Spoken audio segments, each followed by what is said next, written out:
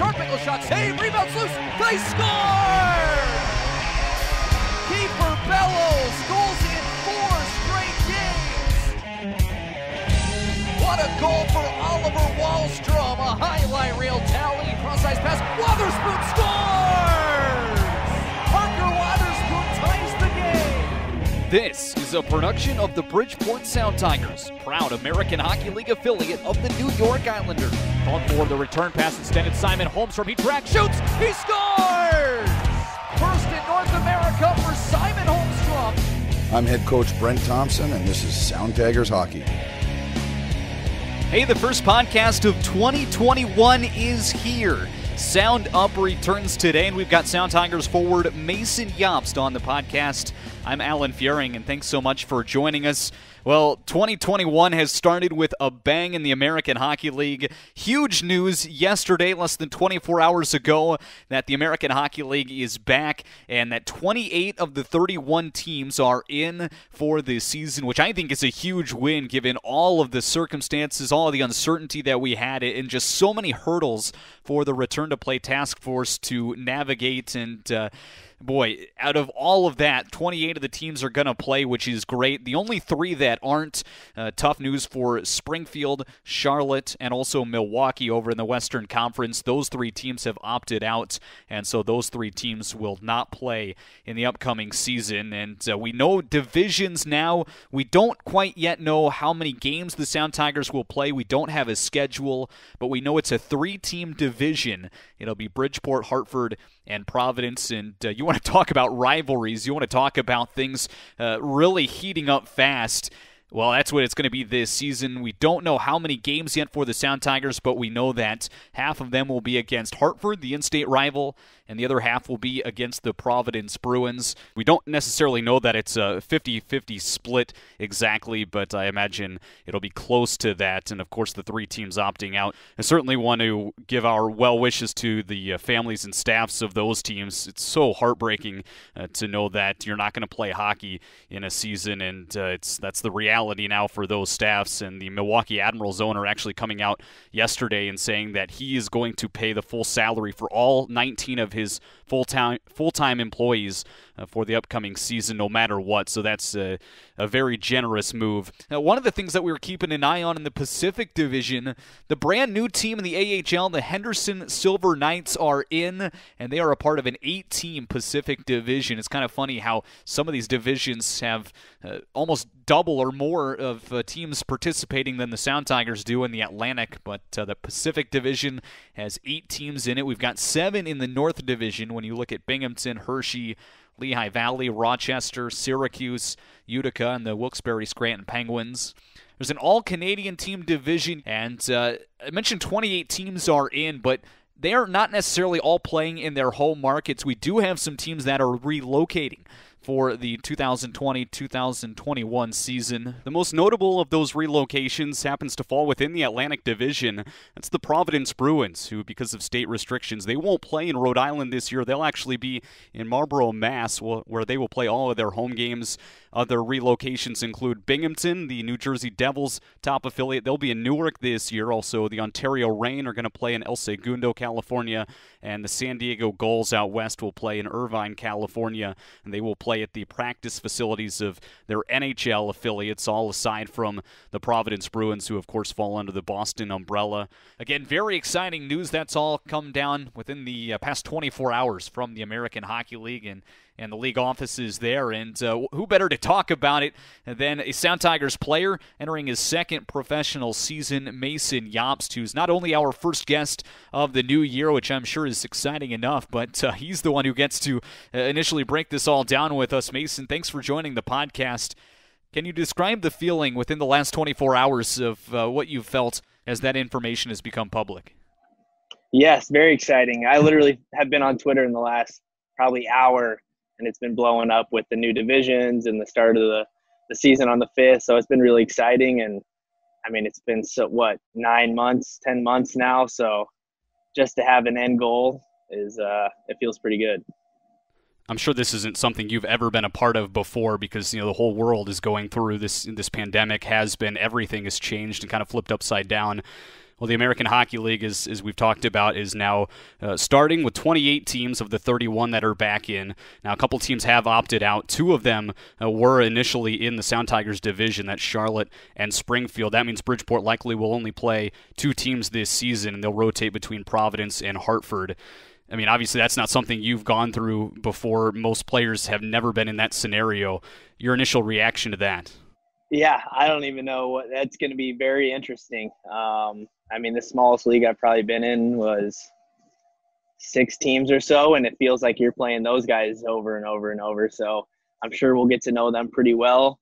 Film studies will probably be a little bit shorter this time around with playing the same team 20 times each. But, I mean, I'm just happy to get back out there, honestly. Like, however they got to do it, I'm happy they were able to get stuff together. I know it was probably a ton of work behind the scenes to get it all done. And for a little bit there, I was actually kind of getting worried there may not be an American League season. And it's been 9 months of training. To have no games would have been a dagger. So I'm just very, very thankful that they've done it.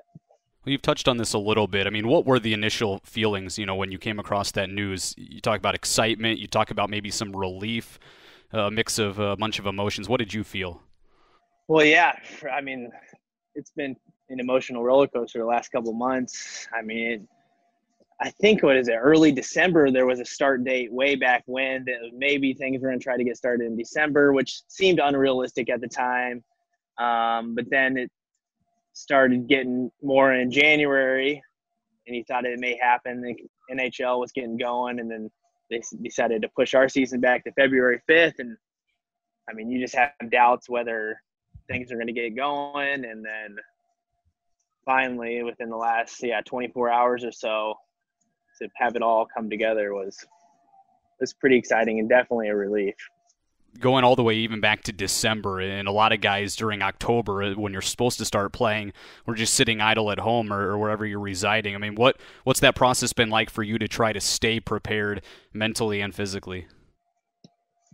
It's been a challenge for sure, and I'm sure it has been a challenge for a lot of guys. And I remember joking around back in September with some guys saying we've been training for 5 months and we still have a whole summer's worth of training left. We still have 3 more months, and come to find out after that summer was over, we still had another 3 months of training. So it's definitely been a grind.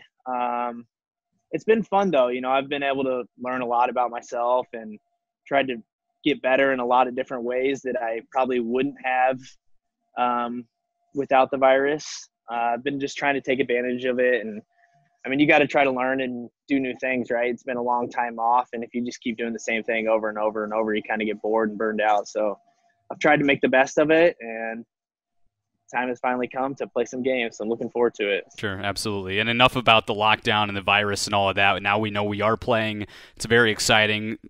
Certainly for you guys, but really for the entire Sound Tigers organization. And whether fans are allowed or not to begin with, I know the fans are excited, if nothing else, than to follow you guys from afar and watch on AHL TV. And for you, last year was your rookie season, 13 points in 44 games. As you look to build on that here in your second pro year, and you reflect on what went right and what you're trying to work on from last year, what comes to mind? What did you take away from that first season? Yeah, last year was definitely a growing pains year. Things didn't go quite as I had hoped. Being a rookie was eye-opening. I learned a lot. The coaching staff did everything they could to help me get adapted. It was fun to be around a lot of older guys. When you come from college, you're around a bunch of young guys, and you get to the pro level and you got guys with kids in the locker room and guys that won Stanley Cups. It's just such a different atmosphere. And I just tried to take everything in that I could and make the best of it. I learned a lot, and I've had a lot of time to prepare to get ready for my second year. It's so interesting to me that you talk about, coming into a locker room, then you get some guys who have won Stanley Cups and guys who have had long NHL careers. One of those guys is Andrew Ladd, and I know you're from Indiana, very close to Chicago. You watched a lot of Blackhawks games as a kid, and I brought this up with other guys before, but when you're watching a guy in his NHL career for so long, specifically in this case Andrew Ladd, who's won a handful of Stanley Cups, I mean, when you watch a guy like that, and then all of a sudden you walk into the locker room and he's your teammate, How does that open your eyes? Yeah, it's definitely pretty cool. Like getting to training camp too, and just playing with all the guys that you've been watching for so long. And then when Ladder is down with us, yeah, I've been watching. I definitely grew up a Blackhawks fan, so having him down with us was pretty cool. And I just thought the way that he operated was amazing. He was always in the weight room doing all kinds of different things and still trying to get better. Definitely on the second half of his career, and he still cares so much and continues to work every day, and just you can see why he was so successful in his career, just the little things he does. And that was fun for me to watch and learn and take advantage of. Mason, you're obviously from Indiana, but you ended up going to college in Ohio at Ohio State University, which we'll touch on a little bit more coming up. But, I was reading through your bio on the Buckeyes website. You attended Pittsburgh's development camp. You were in development camp with the Boston Bruins, with Minnesota. You ultimately signed a 2-year deal with the New York Islanders prior to last season. How did that come about? How did that relationship with the Isles first kind of begin? Yeah, I want to say probably my sophomore or junior year. Greg Morrow and I had just kind of built a good relationship, and after games he would come watch, and we'd just continue to chat and talk here and there, and I thought we had a pretty good relationship. And he'd given me some stuff on the Isles a couple of years back, so I had a pretty good relationship, even though I'd been to different development camps. And then when the time came and my senior season came to an end, they had already been on my list, and I thought there was a pretty good opportunity with the Isles, and I really liked the staff and the facilities and what they were trying to do on the island, and that's why I jumped aboard. Yeah, no, it's so interesting to me, how different guys come from all over to join the organization. I know you and Grant Hutton go back a little bit. We've touched on that, quite a bit last season, I feel like, and another Indiana kid who went to college in Ohio. Speaking of Ohio, I assume still a Buckeyes fan for football. Yeah. Assuming you watched the what was it, Cotton Bowl, Sugar Bowl? It was a whooping, is what it was. Thoughts on going up against Alabama? Thoughts on Bama? Does Ohio State have a chance, or are they just sitting ducks? Absolutely have a chance. Come on now. But yeah, a little bit more respect for Bama. I think Dabo was out there talking a little too much, and there was a little extra motivation for the Buckeyes. Yeah. I don't think Bama's gonna be giving them that fuel to fuel the fire. So should be a good matchup, but definitely underdogs, I would say. Looking forward to that national championship game between Alabama and Ohio State. Mason, I'm curious, how does a kid from Speedway, Indiana, wind up in the hockey world? Well, I have no family members, aunts, uncles, cousins. No one played hockey, so it was pretty random. My aunt got me a stick and goal from Target when I was I think for my second or third birthday, and I just carried it around with me forever. And then the next year I ended up getting some skates and would walk around the house until my ankles were bleeding, and really just kind of fell in love with it at a young age without too much thought. I always played other sports, but hockey was always number one in my heart. I loved to golf, and I played lacrosse and soccer and whatnot, but I always knew that hockey was my dream. Yeah, and I bring that up because, Speedway, Indiana, home to the Indianapolis Motor Speedway, as you and I have talked about before, a lot of kids that grow up there, I mean, that's the dream, is to one day be involved either as a driver, an owner, or a crew member in IndyCar or in racing. I mean, was that something that ever crossed your mind? Is that ever something that you wanted to go into, or was it always kind of just, I'll enjoy it as a fan because that's the culture around here, but I don't necessarily want to pursue it? Yeah, it's a good question. I don't think as a kid I ever had any big dreams of being a racer. I think those guys that are brought up are surrounded by that environment. Their dads are mechanics, or just, are very involved in cars. And I didn't really have that in my family. I have always been super passionate about the race and where I'm from and being a race fan. But never really had the dream to be a driver.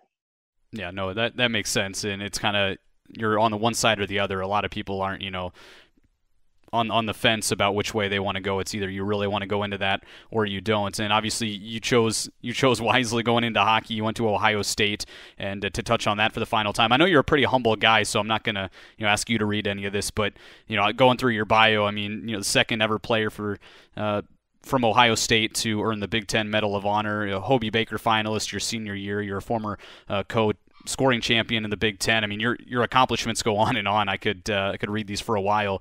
When you reflect, what do you think back on during your career at Ohio State? What's one thing that just stands at the top of your mind? Wow. Fun.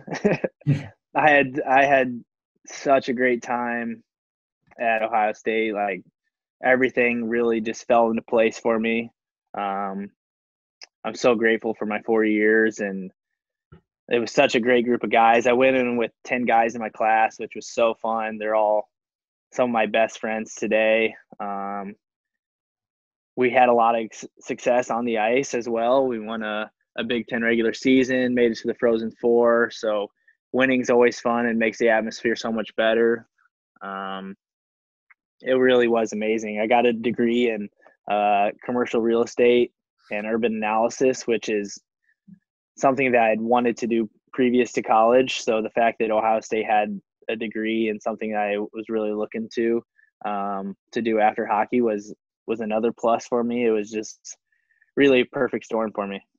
And a perfect storm is a great way to put it. Hey, more with Mason Jobst after this. First, though, time for our stat of the week. Let me give you a little education, mister. They've done studies, 60% of the time it works every time. Well, we didn't offer a stat of the week the last couple of podcasts because we had so much content with New York Islanders radio voice Chris King, but we're back at it today, and our stat of the week revolves around the New York Islanders and their training camp, which is actually going on right now over on Long Island. The NHL starting back up earlier than the AHL, coming up later this month, actually only a couple of weeks away. The first New York Islanders game is Thursday, January the 14th against the New York Rangers, but they're preparing for that right now with training camp, and our stat of the week is how many games of Sound Tigers experience from just last season alone, so 2019-20 only, are currently on the ice over on Long Island for Islanders training camp. And the answer to that, 429 combined games of Sound Tigers experience from last year alone are over there on Long Island right now. That's divided up between 11 different players, including defenseman Sebastian Aho. Of course, Thomas Hickey is over there as well. Grant Hutton is a notable name.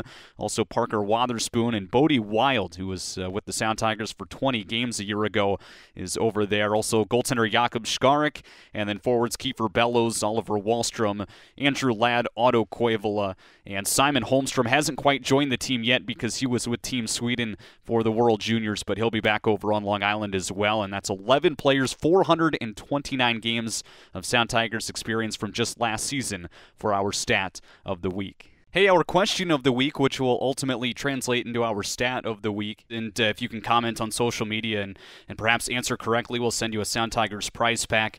And we're going to go back to January the 4th of 2018, so almost 3 years ago to the day.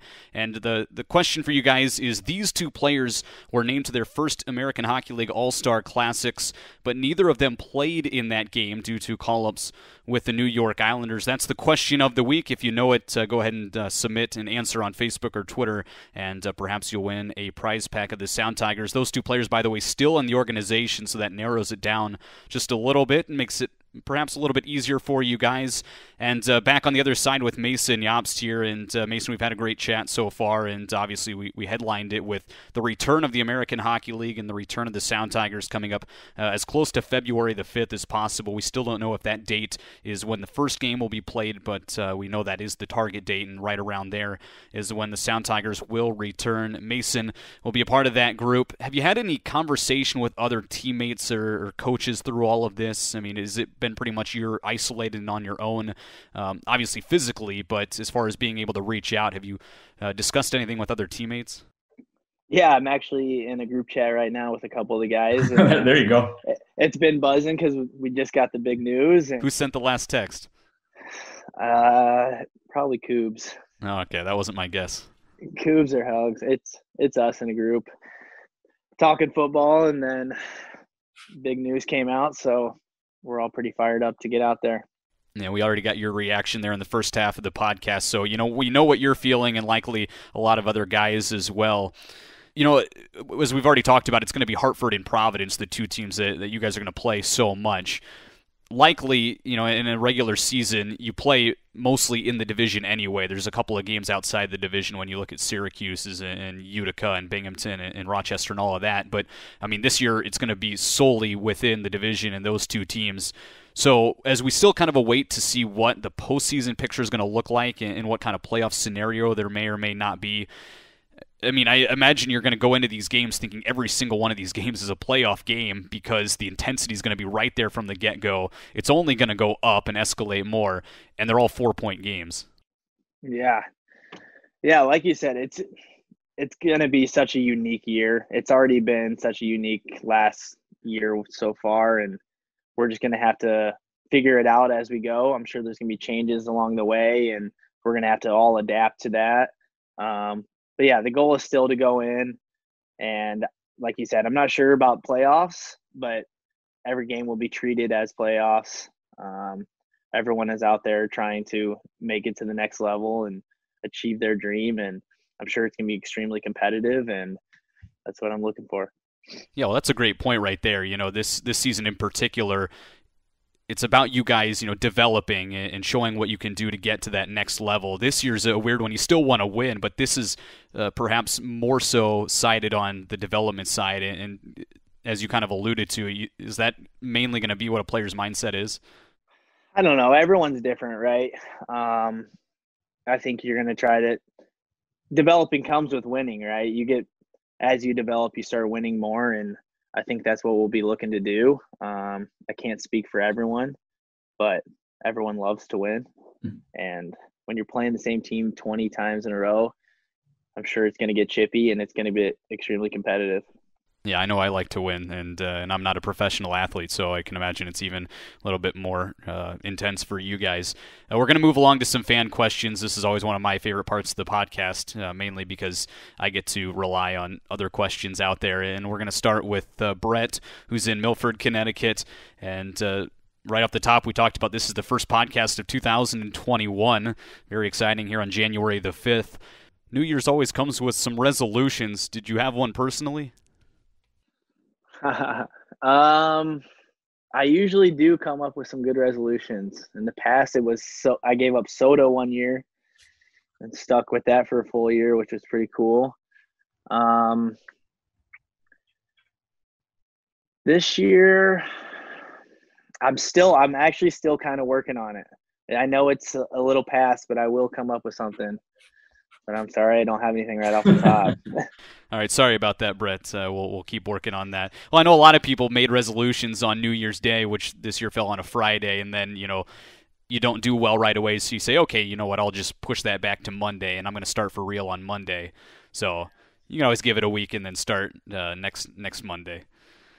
How about your favorite Christmas present? Did you get something you really liked at Christmas this year? Yeah, so I'm out on my family farm. I've got about 40 acres out here, and my parents got me like this little mini bike, this little dirt bike to tool around on out here. There you go.